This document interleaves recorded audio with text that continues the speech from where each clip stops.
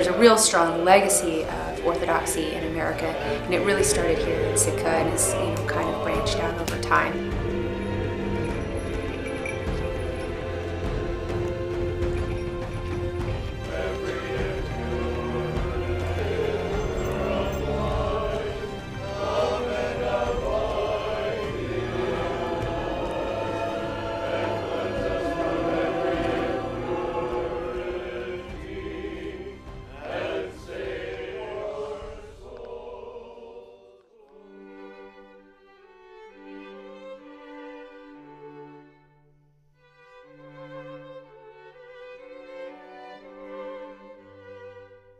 Bishop David is here as part of his investment ceremony, which means that he will be officially designated as the Bishop of Alaska, and he will be proceeding from the Russian Bishop's House, which is the home, or has been the home, of many, many bishops over time, and will be proceeding from here to St. Michael's, where his ceremony will ultimately culminate, and he will finally be installed as the Bishop of Alaska. And we just welcome you all and hope that you enjoy the tour that we have planned for you. And again, thank you for allowing us to be part of this celebration as hosting the investiture for Bishop-elect David. James, I think we're good. All right, so everyone can follow me. Excuse me, thank you. Welcome, everyone. This house is really significant with its history of the number of bishops that have lived here and the number of saints that have lived in this home. So, this weekend is just a great opportunity for members of the Orthodox community to come and learn a little bit about the heritage and history of the people that have lived in this home, and the significance of this home in the history of Russian Orthodoxy in North America. So all the people who have traveled from all over the country are here really to celebrate one moment, and that is the investment of Bishop David, His Grace, as the Bishop of Alaska. So this is a really historic, important event for the National Park Service, for Sitka National Historical Park as a unit of the National Park Service, for the Orthodox Church in America, and of course for the Russian Bishop's House. And it's all centered here on the Russian Bishop's House, which is really one of the places where Russian Orthodoxy gained a real strong foothold in Alaska back in the 1840s and even earlier.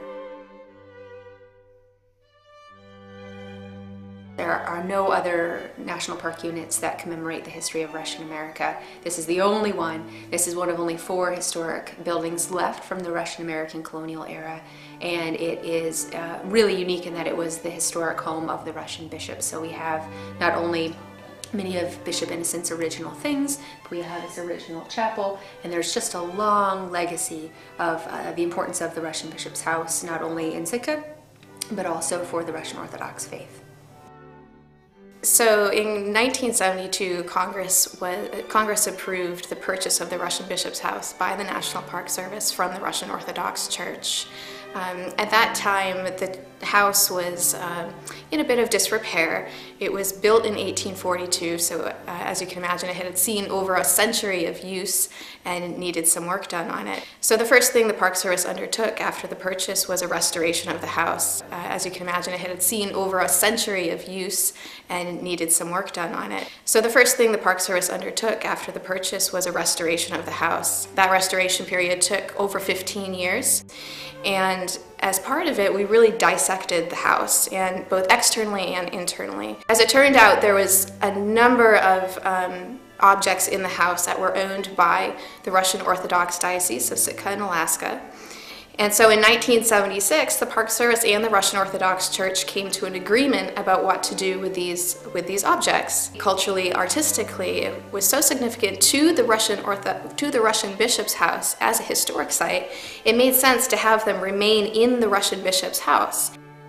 And so that started our loan agreement for those objects to be stored in the house, although owned by the Russian Orthodox Church. One of the stipulations for the loan is that the Russian Orthodox Church is able to use the Russian Bishop's House and use the chapel and the sanctuary for religious services. This weekend, the investiture of Father David as the new Bishop of Sitka and Alaska is another really exciting event taking place in the house. And really, it's just it's another example of the terms of the loan agreement, that old loan agreement, being carried out in addition to being a really exciting thing that breathes life back into the objects that belong in the house. And then you can see there's a piece of glass or plexiglass in front of them, so that they still have, when they still have services here, those same icons will get to be here for generations. And that's, the Park Service wants to preserve things for future generations. So glad, so honored to be a part of that. Today, the bishop is there's actually going to be the ceremony where Bishop David becomes the bishop. And first they're going to gather here at the Russian bishop's house in various rooms, and they're going to put on their vestments, and they're they're special vestments because it's a very special occasion. The Orthodox Church is very grounded in tradition and history, and so there's a lot of ritual and pageantry to what they do, especially if it's a special occasion.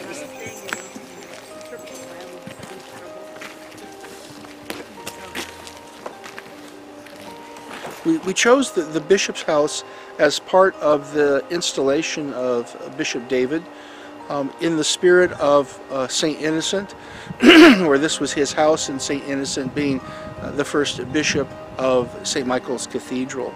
And it is always appropriate to process from the house where the bishop resided to the church. And so what better place to be able to begin but where our Saint Innocent lived and ministered, and to have the bishops beginning their procession to the cathedral in the morning. The priests will be lined up along the street, and as the procession passes, the priests will fall in behind, and the procession will continue all the way to the cathedral with the bells ringing the entire time. So it sort of cements our love for this house and our love for what the Park Service has been able to do for us in maintaining and keeping the spirit alive for us.